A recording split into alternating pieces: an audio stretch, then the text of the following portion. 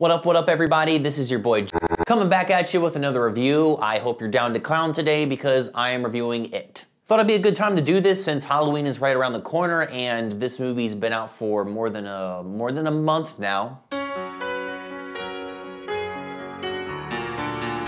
It is written by 3 writers too many, and it's directed by Andy Muschietti. This story comes from Stephen King's very popular 1986 novel of the same name. I just want to preface that I hate the name of this movie because it's so easy to refer to its name. I said it twice there. There was a 2-part television movie adaptation that came out in 1990 which starred Tim Curry as Pennywise. I only remember watching bits and pieces of part 2. I don't really remember part 1 that well. I do vividly remember the scene where they open up the fridge and the guy's head is in there and he's talking shit to everybody in the room.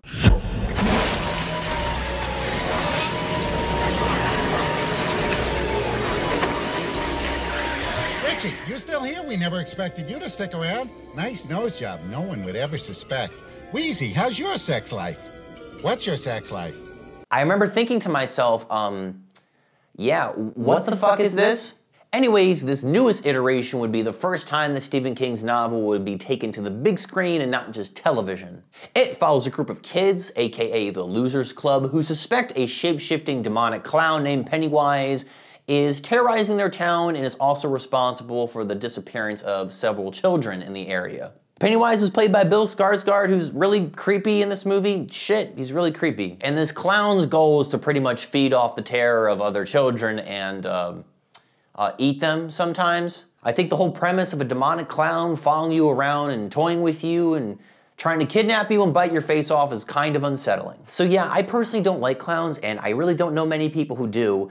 And I think that's part of the reason why this was such a good move for Warner Brothers for making this film. Everyone hates clowns, a lot of people are familiar with Stephen King's novel, and everyone loves to go and watch horror movies. So kudos to Warner Brothers for making a good business decision, especially during a time when clown terror is on the rise, apparently. What pisses me off is the studio takes this great premise and gets a lot out of it, but it's still tainted with a pretty typical approach to horror films. The whole idea behind this movie is that everyone is afraid of something, or rather, it is the personification of what people are scared of. So the movie very effectively introduces most of the kids in this film by having Pennywise exploit their fears and scare the shit out of them one at a time. And this goes on relentlessly for like an hour, and it was a great way to introduce these characters. It made a lot of the film exciting, but there are just so many jump scares that it becomes pretty exhausting and repetitive after a while. It happens so frequently that you can almost predict how the next scare is going to play out. Now, that's not to say there aren't genuinely creepy moments in this film. There's actually a couple, but in order to talk about them, I have to issue a spoiler alert because I'm going to talk about some parts of the story that I don't want to ruin for you if you want to watch the film and not know anything. So yeah, there's your warning. Don't say I didn't warn you and go to this point in the video if you don't want to hear them. And 3, 2, 1, go. So yeah, for the opening scene, I wasn't expecting Pennywise to bite Georgie's fucking arm off and then drag him into the sewer to meet his death. It's a rated R movie and it's certainly not the most horrific thing I've ever seen, but it really was unapologetic the way they did it. You don't actually see Pennywise like bite down through his bone and rip his arm off and everything. Your mind kind of fills that in for you, but the way it's done is still pretty horrific. It's still pretty terrifying.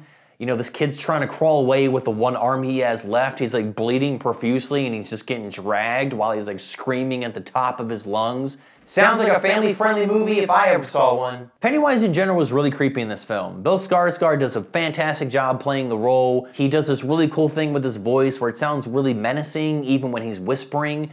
And he does this weird thing with his eyes where they're looking in 2 different directions if you pay close attention to it. It's really strange. The bully in this film is insane. His name's Henry Bowers. I don't know the name of the actor who plays him, but he's this vicious character who goes around terrorizing the main characters, and he even stabs his father in the neck at one point after Pennywise convinces him to, which was pretty fucked up. There's also a sexually abusive parent in this film, and the scenes involving that parent are often very uncomfortable and very unsettling to watch, as you can imagine. There was a lot of heavy stuff in this movie that really took me off guard that I didn't really think Warner Brothers was going to show to the extent that they did. And what's crazy is all those moments don't involve jump scares. They let the horror of the situation speak for itself. I think this film overall is kind of a mixed bag. I really liked the story, the characters were really great, they were interesting, they had very clear character arcs, the concept is very relatable. The performances across the board are great, the design of Pennywise and the special effects they use in certain scenes were done very well, and this film never felt boring. I just wish the film didn't tell me when I'm supposed to be scared by having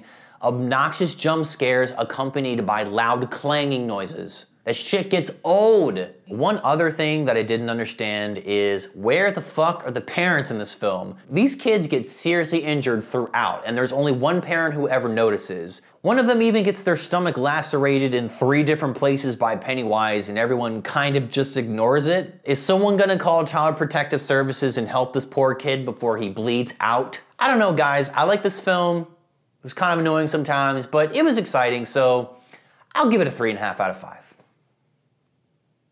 Thanks for watching this review, everybody. You were so kind. Let me know what you thought about this film in the comments section below, along with any other movie recommendations that you might have for me to review in the future. If you like this video, make sure you hit that like button down below, or share this video, or both, whichever you prefer. And if you dig the channel, then subscribe to the channel. Thanks again, guys. This is your boy Jay, all day, every day. Have a great Halloween, and don't dress up as freaky clowns trying to intimidate people. Yeah, that's not a good idea. Signing off until next time.